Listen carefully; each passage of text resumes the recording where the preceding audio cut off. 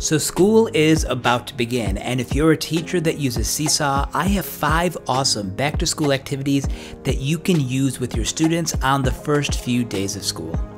But before I share those, consider subscribing to my YouTube channel, where each week I'll be uploading new videos on a variety of different topics. So thank you for your consideration, and now let's talk Seesaw. So if you use Seesaw, I want to share 5 really great back-to-school activities that I found in the Seesaw Community Library. And the teacher links to all of these activities can be found in the video description below.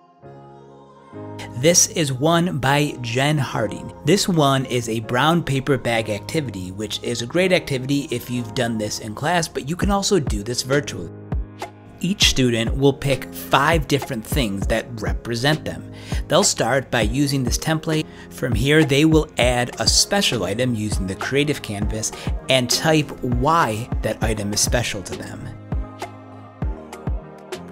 At the end, they'll fill out this reflection page.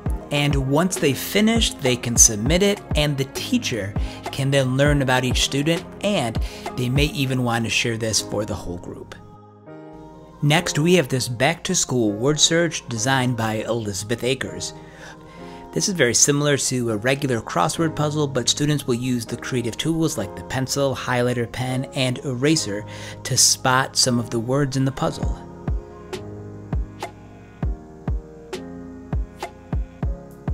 Next is a back-to-school all about me activity by Mrs. Brook. This is a great way for students to introduce themselves to the teacher. They'll start by taking a selfie of themselves and completing each prompt on the canvas. At the end, they can decorate their work. Once they finish, they can hit the green submit button to share with the teacher a little bit more information about themselves. Next is the back-to-school sentence starter activity by Beth, Webster. This is a great activity for social emotional learning on the first 2 days of school, where students will use the creative canvas to type and answer each one of these prompts. They can also use the microphone to explain their writing. And lastly, we have this back-to-school emotion check-in. Emotions check-in activity by Miss Rennie. This is a short activity where students can go through each one of these 2 pages and select how they are feeling.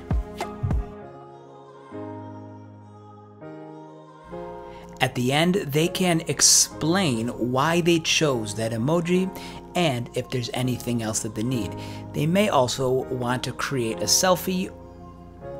They may also want to record a video or maybe even record audio using the microphone. So you can find links to all of these activities in the description. So hopefully this video has been helpful for you. If you have questions, leave them below, and I hope that you have a great start to the school year.